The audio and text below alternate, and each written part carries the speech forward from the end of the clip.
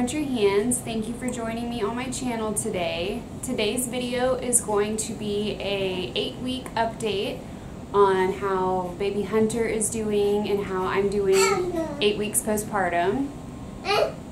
Mackenzie is playing in the background, so if you hear her, sorry about that. It's been a little difficult to try to film with under two lately. If you're new to my channel, hi, welcome. Thank you for joining us. My name's Katie and I do motherhood and lifestyle videos. I have a 8-week-old son named Hunter and a almost 2-year-old daughter named Mackenzie. I do new videos every Tuesday and Thursday, so please subscribe if you like this video and hit the notification bell so you don't miss whenever I post a new video. I am going to start with how baby Hunter is doing and just an update on him. Can you say hi? Say hi. He's looking at the light. So Hunter is doing well. We're both doing good. Hunter was about 12 pounds at his doctor's appointment on Monday. What are you doing? Mackenzie's riding her horse in the background. Say hi. Wave. Say hi. He's doing really great. He started smiling and like trying to laugh, not really laughing out loud, but laughing and doing a little bit of like the baby talk, like babbling and cooing. About 2 weeks ago he started doing that. We went to see my grandmother to let her meet him for the first time. He started doing that, the baby talk to her when she met him and was talking to him, which made it really special that he started doing that with her, in front of her. And he's been doing the smiling and laughing for a few weeks, but he's really started doing it more the last week or so. He loves to be cuddled and to be held. He's not really a very happy camper if he's not being held, which is a problem because you can't get very much done if you have to hold him all the time, which I love holding him. I wish I didn't have anything else I had to do so I could just hold him all day. But he's definitely a cuddler. Justin and I and Mackenzie all love to cuddle, and we're very affectionate type people, so I feel like he is going to be the same. He loves to play with Daddy. He thinks Daddy's so funny whenever he talks to him and plays with him. And he loves to be bounced. So, you know, whether you're like holding him and bouncing him or bouncing him on your leg, he loves that. And he loves to sit up. You just have to help hold his head up. And he loves to look around and, of course, look at the lights. He's currently wearing 0 to 3 months or 3 months clothing. So all of a sudden he stayed in the newborn size longer than Mackenzie ever did, but all of a sudden he gained weight super fast in like a week. So he is a little bit of a chunky monkey, but we're okay with him eating a little more right now, if that's what makes him feel better. He also loves to sit in the bath with me. I will get him and just kind of sit him in my lap. And he loves that. I guess it's just like kind of calming and relaxing for them, like, you know, like baths are for us as well. Hi, baby. So he's still nursing about every 2 hours. I don't really time it because it's usually sooner than every 2 hours. He has gotten better about eating more and longer. Before I was having trouble breastfeeding with him just because he would eat for like a minute or two at most and then be hungry again in like 30 minutes. So he has gotten better about eating more and for a longer period of time, which helps him not eat as often, but it's still pretty often. So he has been eating about every 2 hours. We've been doing really good with the breastfeeding. The only problem is he's not really wanting to take breast milk bottles, which he's going to have to start doing because I am going back to work in about a month. So, you know, my mom is going to have to be able to feed him and Justin's going to have to be able to feed him. We have left him twice now with my mom and for a couple hours, and he did eat a little bit. I guess if he gets hungry enough he will eat. We've tried a bunch of different bottles to see if that was maybe the problem. Mackenzie breastfed and took breast milk bottles very easily right away. Hopefully he'll be hungry enough and ends up taking it whenever I go back to work. but I am going to start trying to work with him a little bit more on it before then, just because I'm going to be worried about him. And we have been trying to encourage him to take a passy, just because it really does help with Mackenzie. I know it's going to be difficult to break her passy habit now that, especially now that she wants to have a passy all the time right now, but it really does help with her sleeping, I feel like, and whenever she's upset or in the car and upset, it's just nice to be able to give them something to comfort them. So I wish that he would take a passy, but so far he's not wanting to, right? Oh, he's smiling. Hi, baby. Hi, baby. Who is that baby? Can you see yourself? Who is that baby? Is that baby Hunter? Oh. His colic and GI issues have gotten a little bit better slowly. The pediatrician recommended we go see a GI specialist, so we went this week and saw a GI specialist. So the GI specialist thinks that he is suffering from infant dyschezia, I think is how you pronounce it. I will put the words up on the screen. And basically, from my understanding, he is holding in his gas and having to poop. A lot of times it happens because the infant passes gas or goes poop for the first couple of times, and it scares them when they're a newborn and they decide, well, I don't want to do that anymore, that was scary, so they start trying to hold it in, which causes more gas, it causes pain, and it causes them just to be very uncomfortable. So he thinks he's suffering from that more so than acid reflux. He is on Nexium, which is an antacid from his pediatrician, and my husband and I really think that that has helped, because before we saw the GI specialist, he was starting to get a little bit more comfortable after being on the Nexium for a couple weeks. The GI specialist said that it's actually pretty uncommon for babies to have acid reflux, so he doesn't think that he's suffering from that, but he wanted to keep him on the Nexium, the antacid, for a little while longer, since it does seem to be helping, and then we slowly might wean him off of it and see how he does. I think that he does have the condition that the GI specialist had said, but I also kind of think that he might have acid reflux as well. I'm not a doctor by any means, but he does have these episodes where he just seems to be like gagging on acid or something, but he's not spitting up or throwing up. I know that it is normal for babies to spit up, but he doesn't ever spit up. It's just like he gets something in his mouth and then like re-swallows it. And he does that after, like, it'll wake him up. Sorry, Mackenzie's playing in the background. I'm having a really hard time distracting her while doing this video. I think it's a combination. I think he's a little bit colicky because he is worse at night, which I know that's typically what happens with colic. And I think he might have a little bit of the acid reflux, mainly because the Nexium seemed to help.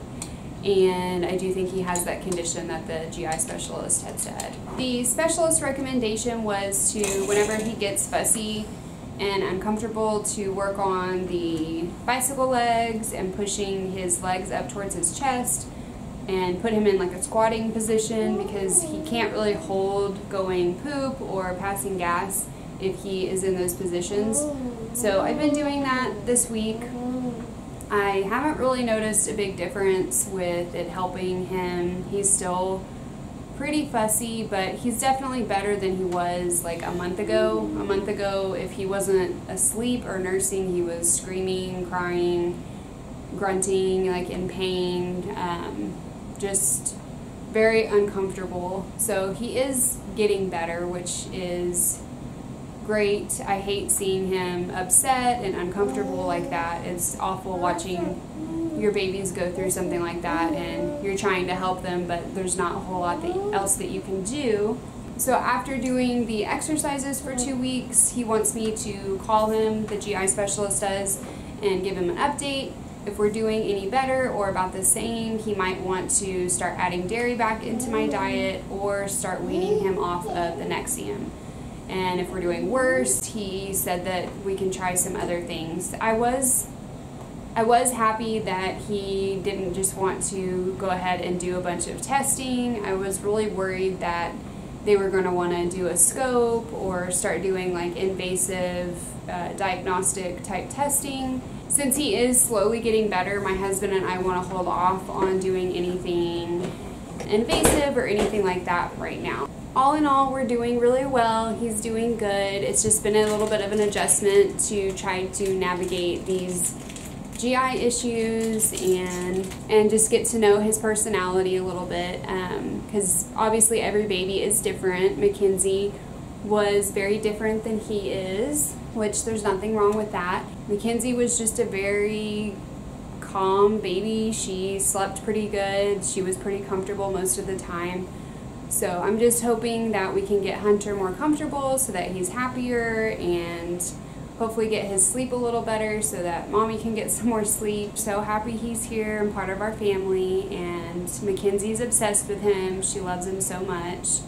She is a little bit too rough with him, so we do have to watch her and be pretty careful, but she loves him so much. I can't wait for him to be older so that they can play together and we won't have to worry as much about her accidentally hurting him. I will say that having two under 2 and just having a toddler and a newborn was way more difficult than I thought it would be. It has been challenging, but so rewarding at the same time. I love my kids and I wouldn't change anything, obviously, but there are some days that are a little bit hard whenever they both need my attention. And I also have to get stuff done around the house and just do daily things, and it has been challenging, but we're starting to get into a routine and find our groove. So I just try to remember that these moments aren't going to last forever. This is a temporary stage, and you know, they're both going to grow up so fast. I can't believe in a couple weeks Mackenzie will already be 2 years old. It flies by, so I'm just trying to embrace this stage and soak up every moment I have with them while they're little, while he's a newborn and she's an almost 2-year-old. So getting into how I'm doing really well. My hyperemesis symptoms are still gone. I don't have nausea and vomiting or anything like that going on. So in that aspect, I'm doing very good. I've also gotten back all the feeling pretty much in my foot, which I'm so thankful for. If you've been following along, I even a couple weeks ago didn't have a lot of feeling in my left foot from effects of the epidural and anesthesia from my C-section, which was really upsetting and frustrating because I wasn't able to walk very well. I didn't have any feeling for the first couple weeks, and it was extremely hard to walk around and get around. The doctor said that it's very uncommon, but it does happen. And when I went to see her for my 6 weeks postpartum checkup, she said that most people are better by 6 weeks, so she did want me to go see a neurologist if things didn't slowly get better in the next few weeks. But the last couple weeks have been really good. I have started getting a lot more feeling back. I have pretty much all the feeling back except for like my pinky toe and going down my toe on that side of that edge of my foot is still a little bit numb. It's tingly and it's starting to get better. I can tell day by day.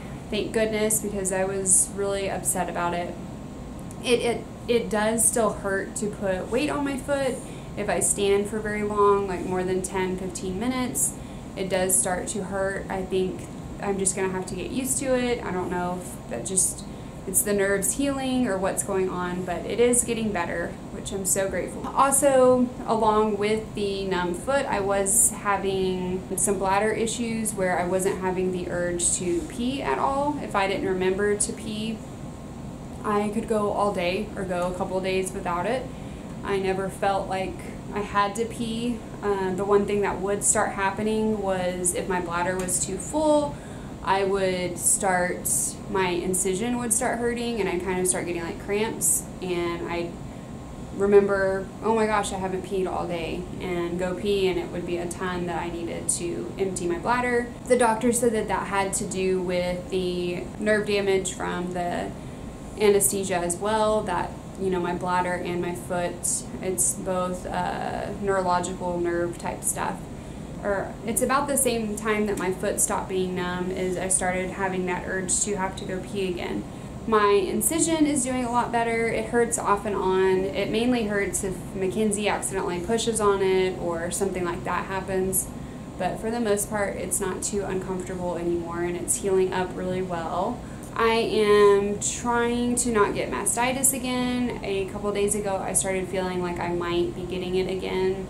And I know that once you've had mastitis once, it's much more likely for you to get it again. So I've been really trying to stay on top of pumping. If he's not eating a ton, what? Are you telling us about it? If he's not eating a ton, I'm trying to pump more. Or even after he eats, I'm trying to use the hand pump just to get my breast completely emptied so that we're not getting mastitis again, because that was awful. And I just don't want to be sick again. I debated on whether or not to share this with y'all, but I really do want to be open and honest on my channel. And since this is a postpartum 8-week update, I did want to include it. I have been struggling with postpartum depression and anxiety since having Hunter. I talked to my doctor at the 6-week appointment, and she said 6 weeks out, it's not really considered postpartum depression anymore. It's not that it's not normal, but it's just not really postpartum anymore. It's just actual depression. So she did recommend I get on a low-dose antidepressant. So I am taking Zoloft at a very low dose, and I have been for about 3 weeks now. I just have been having a hard time. I didn't really have this hard of a time with Mackenzie. I did have a little bit of baby blues and maybe some mild postpartum depression, but it got better. And I had a little bit of anxiety about just being a new mom and going back to work with her. But it wasn't like this with Mackenzie, so I am glad that I opened up to my doctor about it, and I do think that the antidepressant is helping a little bit. I just feel down, and the things that usually bring me joy, I'm just not really looking forward to, and I'm not very motivated to do things. Do have some things that have attributed to that, me having some medical issues postpartum. I believe, being sick with mastitis and my foot and all that stuff, I do think contributed to it. I think that having a baby during all this stuff that's going on right now with COVID also contributed to it, because we're not able to go see family and friends, and we're not able to have a ton of visitors to come meet the new baby. So I think that adds to it. Really did struggle with not being able to go to my best friend's wedding. That has added to it. It's hard for me to talk about, but my grandfather passed away about 2 weeks ago unexpectedly. He had a fall, and then he had a stroke, and I was close with my grandfather, and it's just been very hard for me dealing with that. And it also makes it hard because he wasn't able to meet Hunter. My grandmother and him were being very careful with everything going on and trying to stay just at home and social distance, so he was not able to meet Hunter before he passed away, and I hadn't been able to go see him in a few months. So it's just been a hard time dealing with that and handling that.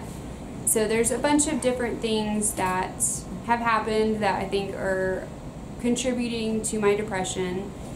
If you are going through postpartum depression or just depression in general, just don't be ashamed and don't be afraid to ask for help, and be upfront and honest with your loved ones about it, because it's so important to talk about and not feel alone, because if you're going through depression, it's already lonely. So if you're keeping it to yourself, it just can become really dangerous. And I know about that in my past. I've been depressed and dealt with depression just on my own and didn't seek help, and it is much, much worse if you do that. So if anybody needs somebody to talk to, please leave a comment. I would love to talk to you or give you any kind of support that I can. I also have just been feeling lonely. I know whenever Mackenzie was a newborn, I felt lonely as well. It's just a different stage of life that you're going through, and you're up a lot at night. So it's just different, and it just is an adjustment. I need to find some more mommy friends. I do have a great mommy friend that I met through the Peanut app. We do play dates typically once or twice a month. We were trying to do them before all this social distancing started, but since that started, we haven't seen each other since then, which has been hard. We do chit chat a little bit here and there through texts and stuff, but it's not quite the same as being able to get the girls together and hang out with another mom. I'm looking forward to all the social distancing getting better, hopefully, so that we can meet up and do our play dates again. Another positive thing that is going on is I'm losing more weight because I am dairy free. I never realized how much dairy Justin and I eat, so I have been able to lose a little bit more weight by being dairy free. I haven't been exercising. My doctor had said to hold off on the exercising for now, except for just walking until my foot started feeling better, just because that could be dangerous if you're not able to feel your foot to be really working out. Anybody that knows me though knows I'm not a workout person. I would like to get in better shape just to have more energy and be able to keep up with my kids and just feel all over better, but I'm not somebody that's really into fitness. So I have been able to lose some weight just eating healthier and cutting out the dairy and breastfeeding. I still have a little bit of a tummy kind of pooch. I've heard that after a C-section it's a little bit harder to get rid of that, but I am happy with how my postpartum body is going, especially without working out. I'm going to share with y'all my postpartum belly. It's a little bit of a pooch, but not too bad. Anyway, I just wanted to give y'all an update on how we're doing, and all in all, we're doing great. We're extremely blessed to have these cute kiddos and be able to be their parents, and I am loving mommy life of having 2 babies. It's just a little bit challenging sometimes, but we're hanging in there and we're trying to soak up every moment. I am going to include some clips of Hunter, but I am going to go ahead and end the talking portion of the video now since he's getting fussy. Thank you for watching, and please subscribe. Continue watching for some cute clips of Hunter though. Also, I did want to mention we are going to do a YouTube live on August 15th at 2 p.m. for Mackenzie's 2nd birthday. We're going to do a live video for her little birthday party because of all the social distancing. We are not having a traditional party. We are gonna have a YouTube live of her opening some gifts and enjoying cake and just a little portion of her birthday party. So please stay tuned for that. I will do a reminder, but August 15th at 2 p.m. for Mackenzie's 2nd birthday party. Thank you for watching. Please subscribe. Keep watching for videos of Hunter. You love your brother? Hi. Oh, thank you for the kisses. Who is that? Is that baby Hunter? Who is that? No telling where it goes. Say hi. Driving through days and nights. Give him kisses. Won't stop for traffic lights. Gentle. Good girl. He's gonna get you. He's gonna get you. He's gonna get you. He got you. Okay, here he comes. Here he comes. Even if I'm falling down, I will keep on searching for my highs. You can say I lost my mind, I will keep on holding my head high. Even if the sky is falling down.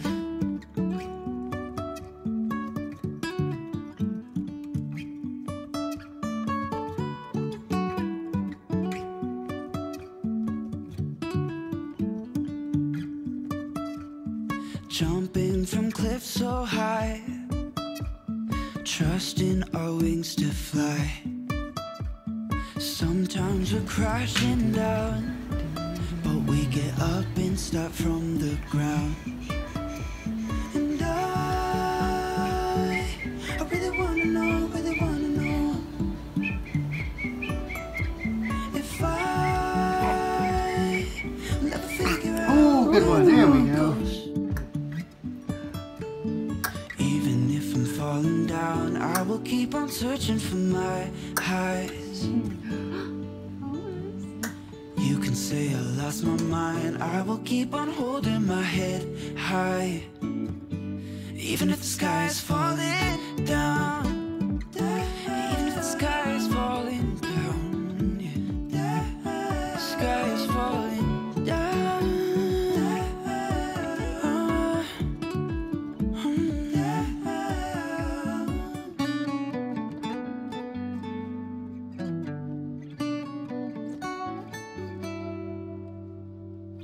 Even if the sky is falling down, even if the sky is falling down, yeah. The sky is falling down.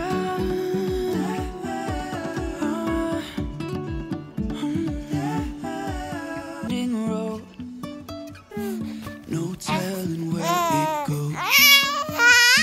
Driving through days and nights, won't stop for traffic lights. And I really wanna know, if I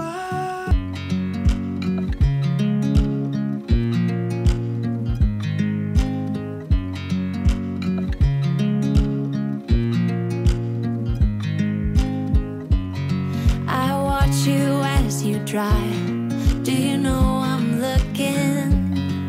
And I can't help but smile. Do you know how much I love you? You put my favorite song on. I put